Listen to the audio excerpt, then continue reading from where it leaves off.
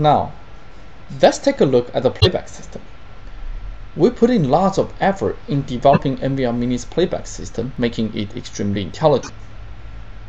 The interface has an intuitive design with a nice little calendar.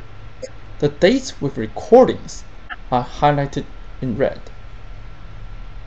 Let's try with this section of the video.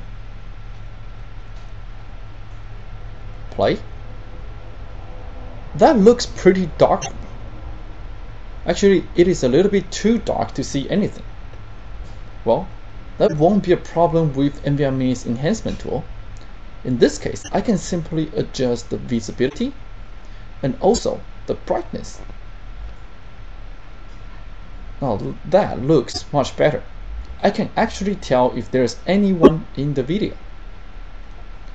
Let's try it with another section of the video from the calendar.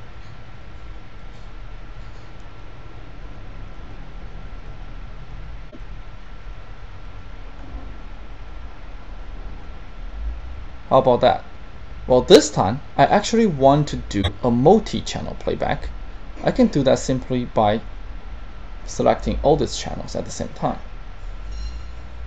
Click OK. There we go.